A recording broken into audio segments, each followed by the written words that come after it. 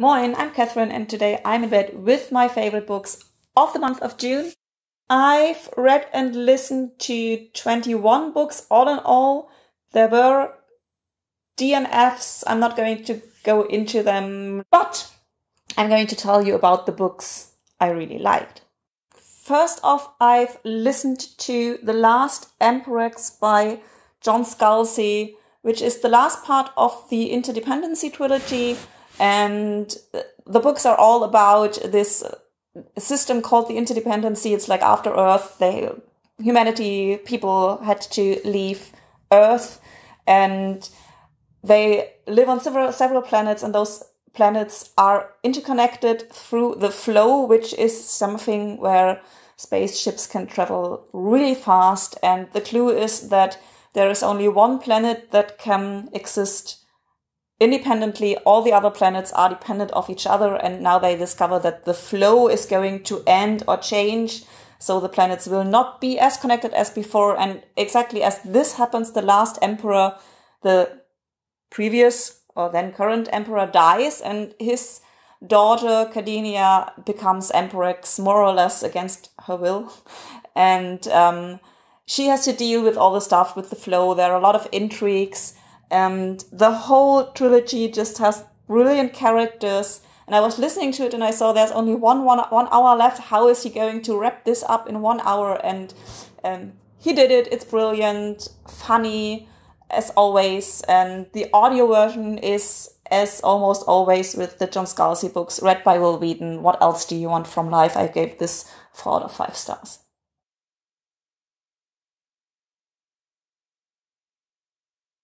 Then I've read The Nickel Boys by Colson Whitehead. This is the German edition. So this is about this boy who supposedly gets caught stealing a car, which he didn't do. He just was in this car and didn't know that the car was stolen, but nobody cared. So he was sent to a reform school. And the reform school, I have to look that up in my notes. Like in this book, it's called the Nickel Academy, but it is based on the Florida School for Boys scandal, where they found many corpses on this old school ground, and they are still trying to discover how much abuse has taken place at that school and who the corpses belong to, who the people were, who the boys were that died there. So this is based on the school and on the abuse that is taking place there, and especially about this boy who finds a friend. The boy is heavily abused also because they have a very racial system. So they have the white building and the black building, and the black pupils are like way more abused than the white pupils. And he is about to get killed from the abuse. So his friend tries to break him out. Only one of them survives during the breakout. So the story is split between what becomes of him later in life and the days back in school and what happened. And it was super interesting, and I gave it 3 out of 5 stars.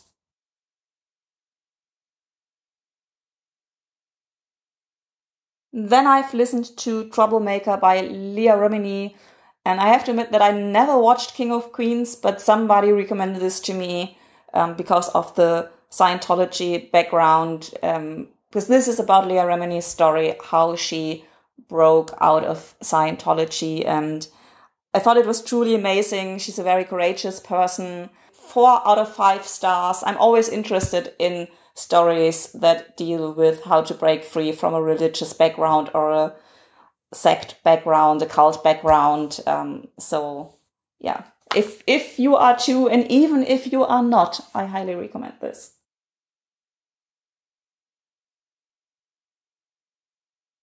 Then I've read my next Telgemeier, Sisters, and I loved The Smile, the first one. I've read another one that is not connected to those 3 that belong together, like the Smile Sisters Guts, and I loved it a lot. So I'm always keeping these like for a rainy day when I feel a little blue and I need something that makes me feel better, which those always do. I still have 2 left, but if you know graphic novels, like mid-grade, easy, happy life graphic novels similar to this one, please recommend in the comments, because I'm going to run out of them soon.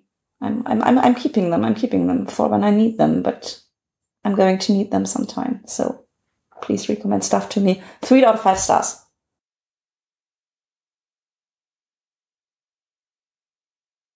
Then I've read The Leavers by Liza Ko. This is about Deming. His mother is Chinese. He is born in the US, grows up in the US, and one day his mother disappears. So he gets adopted by this American couple, and they rename him David. And without any malice, they completely ignore his cultural background. They completely ignore what it will do to him to actually rename him. They just think he will have it easier in life if he has a nice American name. And so this is about how he deals with that, also with the loss of his mother. Later in the story, we get to know why his mom disappeared and about her life and how the loss of each other inflicts them. And this was especially interesting, again, in terms of race and how naive people get exploited. And I liked it very much. I gave it 4 out of 5 stars.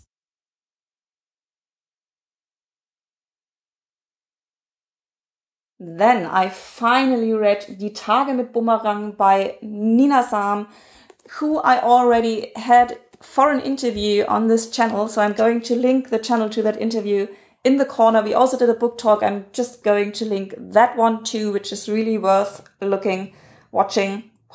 My English is so confused today. If you understand German, because it's in German. This is also in German. So if you don't understand German, you can just skip to the next book. I'm not going to talk too long about this. This is about this woman, Anu, whose father dies, and she's still dealing with his loss when she accidentally heavily injures her best friend's son in an accident, and how she tries to deal with the guilt. She, by accident, adopts a sheep that ends up in her garden, and the sheep is called Bummerang, so this is why this is called The Days with Bummerang.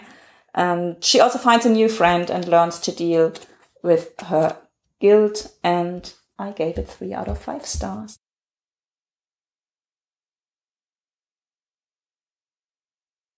So this is one of the books that was hyped so much everywhere that I was really afraid to read it. But in this case, I can honestly say the hype is completely deserved. It's about this girl who lives in the Bronx. She's from Dominican descent, and she discovers slam poetry as a way to express herself. It's especially about her struggle with her very religious upbringing and finding herself in that, about her relationship with her mother. And if you have not read it yet, The Poet X by Elizabeth Acevedo, beautiful, wonderful, fantastic, 4 out of 5 stars.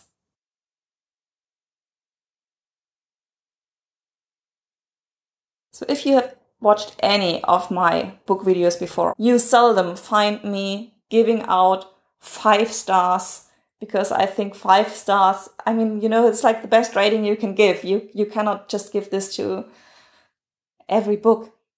This, Rodham by Curtis Sittenfeld, is a 5-star read. This is about Hillary Rodham, who does not marry Bill Clinton. So she does not become Hillary Clinton. And what may become of the person, Hillary Rodham, if she would not have married Bill Clinton. And she tries to run for president when she in real time tries to run for president, but in a very, very different way, because in this scenario, she was not married to Bill Clinton.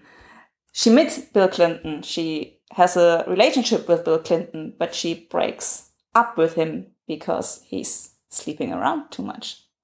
And I just found this so super interesting. It also has a nice turn with Trump actually also playing a role, but a completely different role than what sadly happened in this time and universe. I just was like a little bit, Hillary comes, in my opinion, off way too good. Way too good. But this is a hypothetical. What would have happened if she would not have been influenced by her life and by her political influences due to being the wife of... So who knows?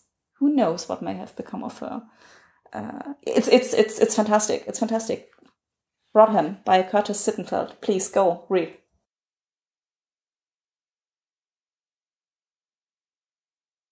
Okay, so sadly I'm running out of time here because Reeperbahn Festival, the next band, will be here in 5 minutes. So I'm just going to tell you, out of the 3 Wayfarers novels that you can absolutely read independently from each other by Becky Chambers, this is my absolute favorite. It's about an artificial intelligence that ends up in a body, how she deals with being limited by this body. And it has super nice characters. I love the world the whole series plays in because the world is really, really diverse. So if you're into... No, even if you're not into sci-fi too much, I can recommend the Wayfarers series. And again, this is my favorite. It's called A Close and Common Orbit, and I gave it 4 out of 5 stars.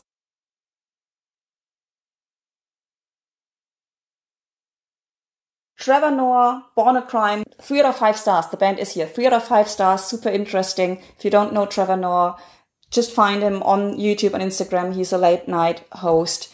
And this is his upcoming in South Africa during apartheid. Super interesting. Go read. 3 out of 5 stars.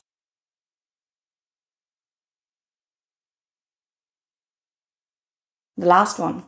Pet by Akwaeke Emezi. This is about this girl who accidentally calls a creature into being. And this creature tells her that in the house of her best friend, somebody is being abused. So she tries to find out what's going on.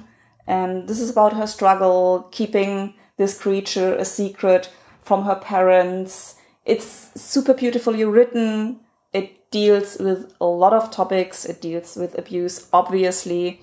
It plays in a world that supposedly has gotten rid of all its monsters, but then they realize that you can never be too uncareful. Did I mention my English is gone today? I gave it 4 out of 5 stars.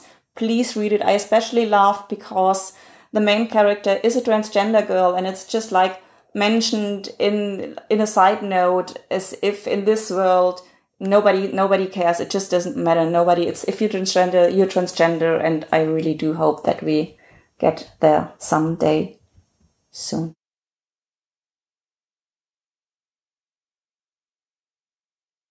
And talking about transgender people, if you have not watched Disclosure on Netflix yet, I highly, highly, highly recommend it. It's about how transgender people have been characterized in Hollywood so far. And it's super interesting, and it brightens your horizon even more. I was deeply ashamed. I'm not sure if I said this in the last video. I was deeply ashamed because there were like films and TV shows that I have watched, and I was wondering, did I realize it in this moment? Although, like, I've been doing gender studies for a while, I did them when I watched some of those things, and I'm still not sure if I was, like, completely aware of what's happening. So, truly interesting to also reconsider your own behavior and reception of what's going on in the media. Disclosure. Watch it.